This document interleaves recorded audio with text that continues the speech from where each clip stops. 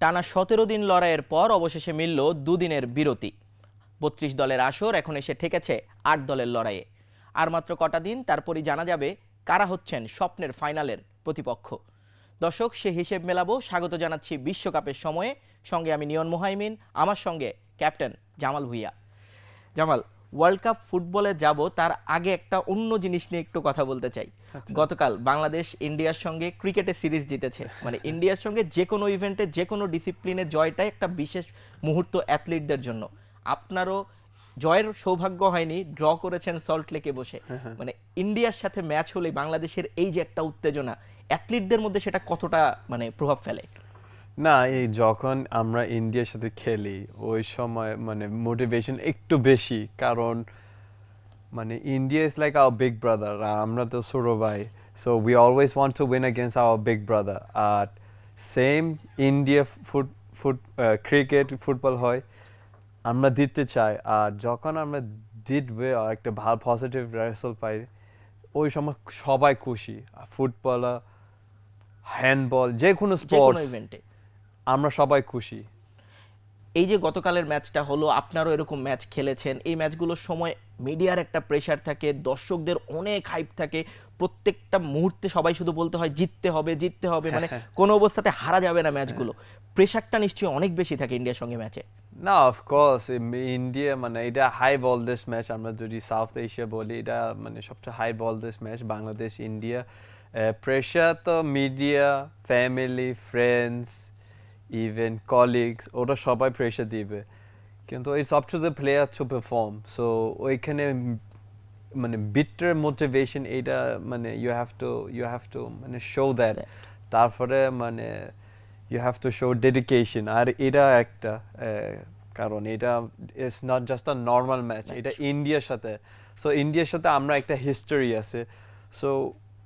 So it's very মানে ইন্ডিয়ার যে কোনো ম্যাচ, ফ্রেন্ডলি হোক ও ওয়ার্ল্ড কাপ হোক, যে কোনো, India is India and we want to bit them every time. ওকে, আমরা এখন ফুটবলে আসি। বিশ্বকাপ 32 দলের লড়াইটা শুরু হয়েছিল, প্রথম পর্ব শেষ হয়েছে, নকআউটটাও শেষ। আমরা এখন 8 দলের কোয়ার্টার ফাইনালের জন্য অপেক্ষা করছি। যে 8টা দল কোয়ার্টার ফাইনাল নিশ্চিত করলো, বিশ্বকাপের আগে যদি আপনাকে জিজ্ঞেস করতাম আপনার ফেভারিট, 6টা দলের নাম মনে হয় মোটামুটি সবাই বলতাম। 2টা দল কি চমকে দিল আমাদেরকে? না, অফকোর্স এখানে আছে আর্জেন্টিনা, ব্রাজিল, এটা আমরা এক্সপেক্ট করছি। ইংল্যান্ড এক্সপেক্ট করছি, ফ্রান্সও এক্সপেক্ট করছি, পর্তুগালও এক্সপেক্ট করছি। অফকোর্স ওইখানে কিছু সারপ্রাইজ আছে, মরক্কো, ক্রোয়েশিয়া। সো এইসব দল দেখলে এটা ভালো লাগে, কারণ আমরা প্রত্যেক ওয়ার্ল্ড কাপ আমরা সবসময় এক্সপেক্ট করি বড় দল।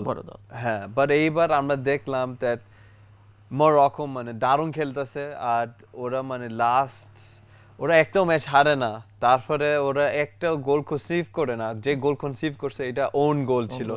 সো মরক্কো দারুণ খেলতেছে অ্যান্ড ইটস আ ভেরি মানে for the Arabic countries, for the African countries, even for the Muslim countries, আমি মনে করি সবাই মরক্কো সাপোর্ট করি।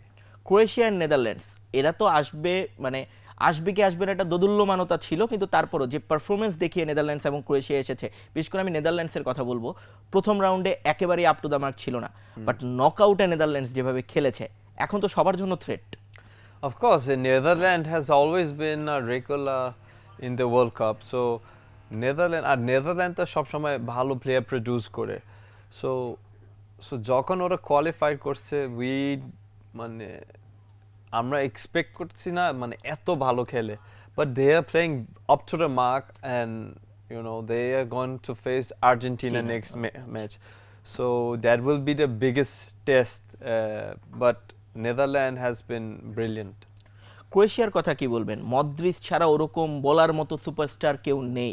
যারা আছেন তাদেরও বয়স হয়ে গেছে অনেক বেশি। সবাই ধারণা করছিল ওই বেলজিয়ামের মতো একটা বুড়িয়ে যাওয়া দল কতটুকু যেতে পারবে, বেলজিয়াম পারলই না।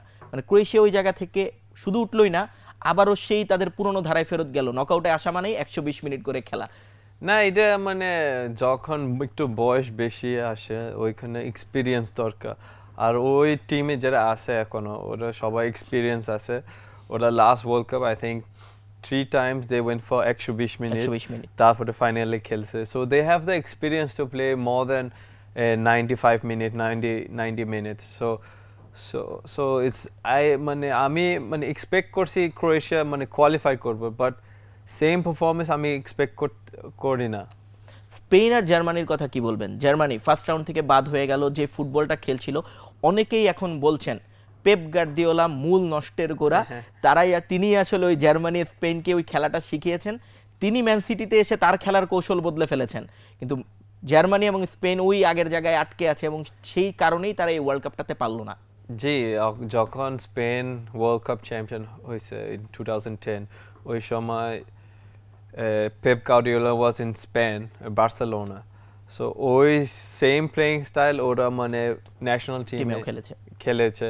তারপরে উনি গেছে বায়ার্ন মিউনিক, ওইখানে সেম টিকা টাকা ফুটবল খেলেছে, তারপরে চ্যাম্পিয়ন 18-তে। আর এখন আমরা দেখতেছি উনি ইংল্যান্ডে আছে, উনি ইংল্যান্ড তো ম্যাক্সিমাম তো অনেক আছে আন্ডার পেপে খেলতেছে, সো ওইখানে ওর হ্যাড ইনফ্লুয়েন্স আছে। So we have to give big credit to Guardiola কারণ ওর philosophy, যে style of playing, he's implementing it everywhere he go, and it's even in transmission to the national team.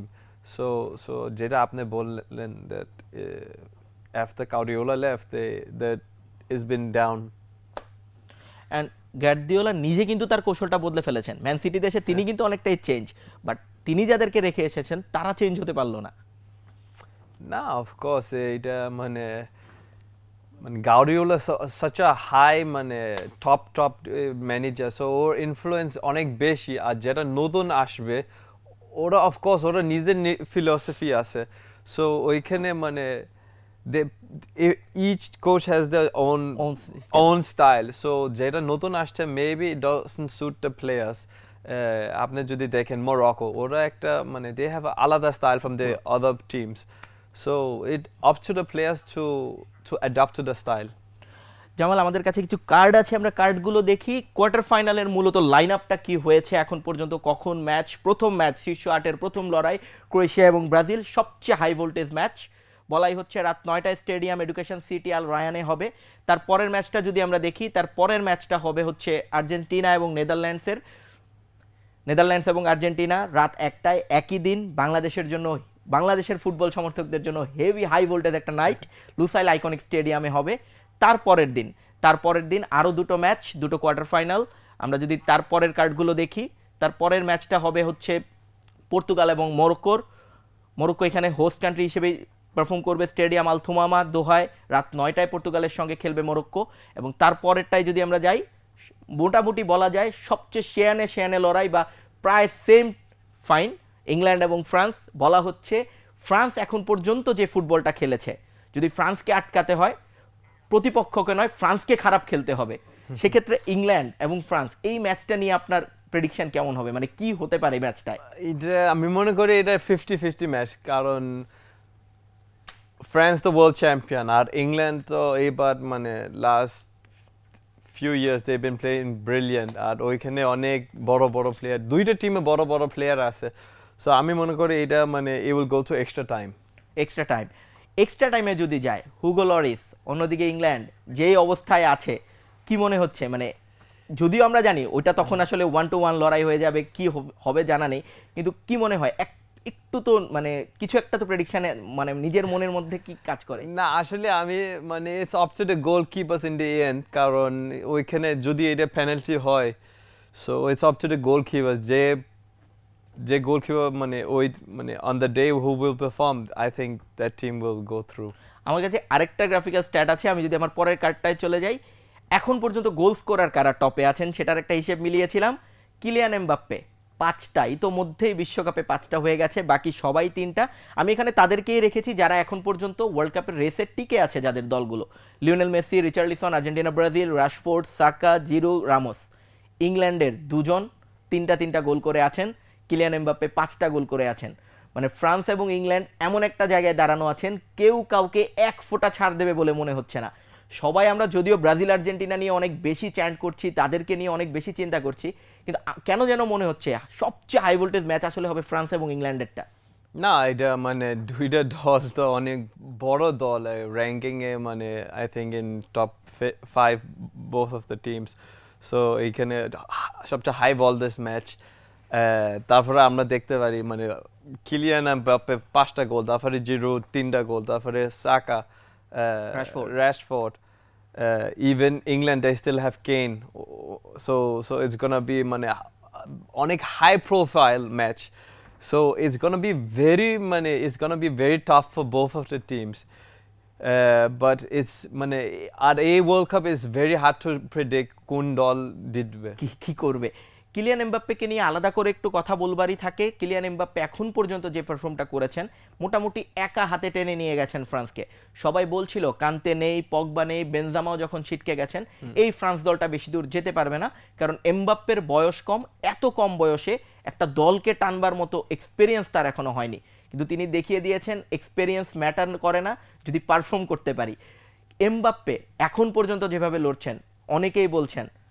Golden ball এবং golden boot দুটোই জিতে যেতে পারেন যদি দল ফাইনালে ওঠে না এমবাপ্পে তো উনিও ওয়ার্ল্ড কাপ চ্যাম্পিয়ন আর এখন তো 4 years has gone by so উনি ওইখানে অনেক এক্সপেরিয়েন্স গেইন করছে আর এখন তো মানে উনি যত সবচেয়ে মানে টপ প্লেয়ার ফ্রম ফ্রান্স আর উনি জানে ওইখানে অনেক রেসপন্সিবিলিটি আছে so he has to perform আর যেটা আপনি বললেন এই কান্তে পগবা নাই actually he has taken the responsibility for the team.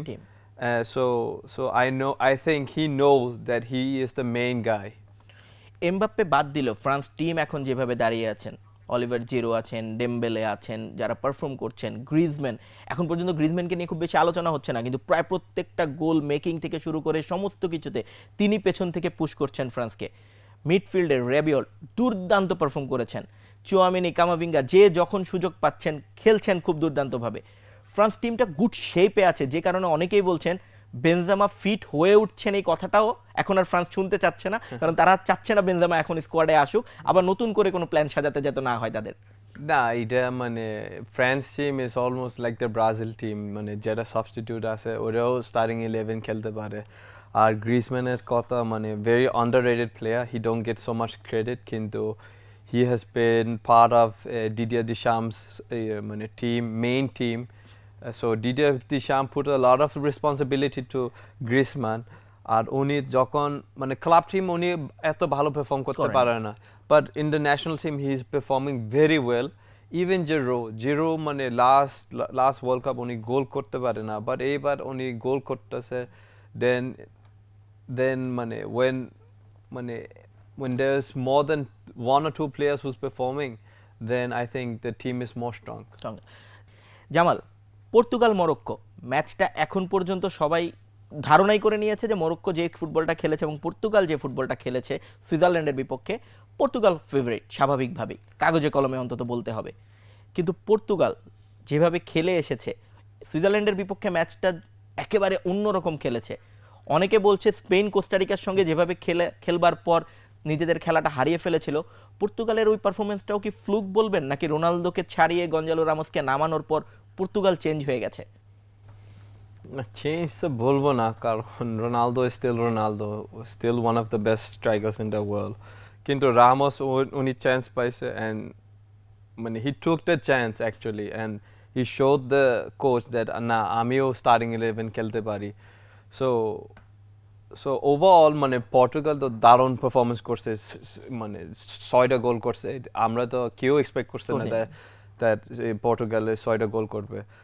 কিন্তু Morocco is as I said before ওরা তো কোনো গোল রিসিভ করে না আর যে গোল রিসিভ করছে এটা ওন গোল ছিল so I think it's gonna be very tough for Portugal two be honest Morocco ওই দিনের ম্যাচটাতেও আমরা দেখেছি মোটামুটি 90 মিনিটস তারা খুব লো ব্লক ডিফেন্স করেছে এখন স্পেন টিকিটাকা খেলবার চেষ্টা করেছে উইং প্লে করবার চেষ্টা করেছে সেই জায়গাটায় আটকে গেছে পর্তুগাল ওই ফরমেশনে খেলে না পর্তুগাল হাই প্রেস করবে এটা খুব স্বাভাবিক কারণ পর্তুগালের হাতে ব্রুনো ফার্নান্ডেজ আছেন পর্তুগালের গঞ্জালো রামোস দুর্দান্ত খেলছেন তারা যদি মানে তাদের কৌশল বদলে নেয় মরক্কো যদি একই কৌশলে খেলতে চায় সেক্ষেত্রে কি মনে করেন মরক্কো সাকসেসফুল হবে মানে স্পেন আর পর্তুগাল মানে ডিফারেন্ট হচ্ছে পর্তুগাল মানে দে আর মোর ডাইরেক্ট স্পেন ওরা বেশি পাস খেলে but Portugal is more direct ওরা তো টাইম ওয়েস্ট করে না But Morocco ওরা তো অ্যানালাইজ করবে মানে they will sit and talk and they will do the video analyze ওরা মানে কোন জায়গা dangerous কোন player dangerous but the problem with Portugal ওইখানে অনেক প্লেয়ার ডেঞ্জার আছে ফার্নান্ডেস বার্নার্ডো সিলভা ফিলিক্স তারপরে রামোসও নামছে তারপরে সেট পিসে ওইখানে ডেঞ্জার পেপে রুবেন ডিয়াস সো সব মিলে মানে it's gonna be very tough for Portugal for Morocco quarter ফাইনালে সবগুলো ম্যাচ নিয়ে হয়তো আরো কথা বলবো কিন্তু তার আগে একটু জানতে চাই এখন পর্যন্ত বিশ্বকাপে সুপারস্টার যারা আসলেন তাদের পারফরমেন্স কেমন লাগলো লিওনেল মেসি ক্রিস্টিয়ানো রোনালদো একেবারেই পারফর্ম করতে পারেননি যে কারণে তো দল থেকেই বাদ পড়লেন লিওনেল মেসি মোটা দাগে ভালো পারফর্ম করেছেন দল এগিয়ে গেছে কিলিয়ান এমবাপ্পেও করেছেন আরও তো ছিলেন লেভানডোস্কি ছিলেন পারলেন না স্পেন পুরো টিমটাই বলতে গেলে স্টারে ভরপুর ছিল পারলো না মানে কাতার বিশ্বকাপে একটার পর একটা অঘটন ঘটলো কিন্তু আবার সব দিক থেকে মিলিয়ে বলা হচ্ছে এই কাতার বিশ্বকাপ সবচেয়ে বেশি সাকসেসফুল কারণ সবচেয়ে বেশি দর্শক মাঠে বসে খেলা দেখেছে এবার প্রায় 3 থেকে 4টা ম্যাচে 90,000 করে দর্শক মাঠে বসে খেলা দেখেছেন মানে এটা তো হিউজ মানে সবকিছু মিলিয়ে কাতার বিশ্বকাপ অনেক আলোচনা সমালোচনা ছিল আপনার কাছে এখন পর্যন্ত বিশ্বকাপটা যা দেখলেন পারফরমেন্স দর্শক সবকিছু মিলিয়ে কেমন লাগলো না অফকোর্স মানে ওয়ার্ল্ড কাপের আগে আমরা সবাই আলাপ করছি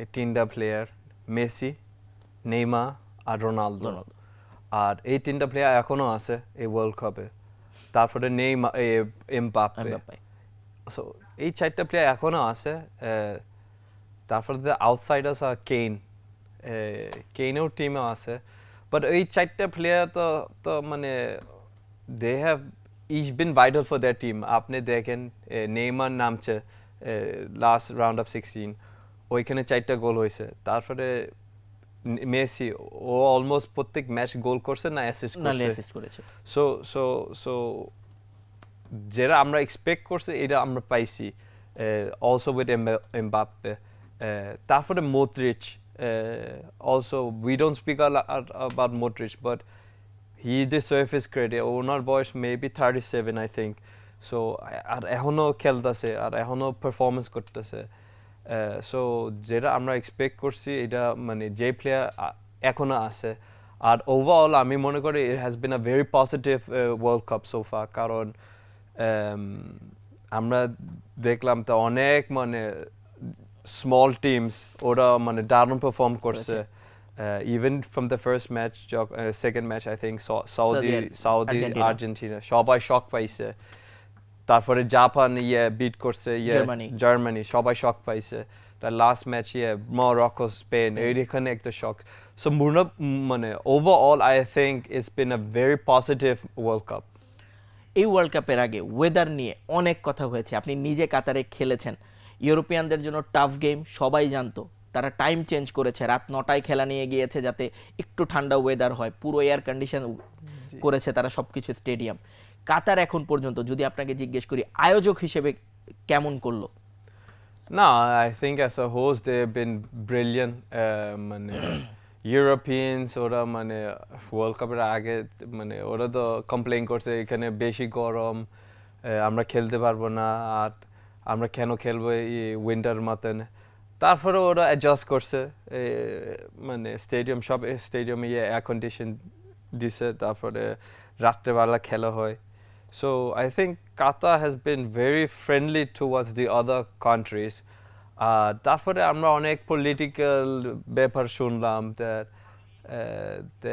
মানে there are so many things which are not allowed in Qatar but এটা Qatar country they have to follow and obey Qatar rules like if we go to any country we have to obey their laws and rules so I think overall Qatar has been brilliant একেবারে শেষ প্রশ্ন আমার যদি injury পড়ার যে লিস্টটা আমরা দেখলাম বেশ লম্বা সেটা নিয়ে আবার অনেকে বলছেন কাতার ওয়ার্ল্ড কাপটা সেজন্য খুব একটা মজা হয়নি আপনি কি বলবেন এখন পর্যন্ত না injury is part of the game injury is part of football injured হইতে পারে the timing of injury is মানে unfortunately মানে it's World Cup এর মধ্যে হয়ে গেল yeah it's unfortunate so of course we could see more big players but those who are playing now they're doing a brilliant job Jamal অনেক ধন্যবাদ আমাদের সঙ্গে যোগ দেওয়ার জন্য আজকের মতো শেষ করছি আমরা দর্শক, এই ছিল আমাদের আজকের বিশ্বকাপের সময়। সঙ্গেই থাকুন।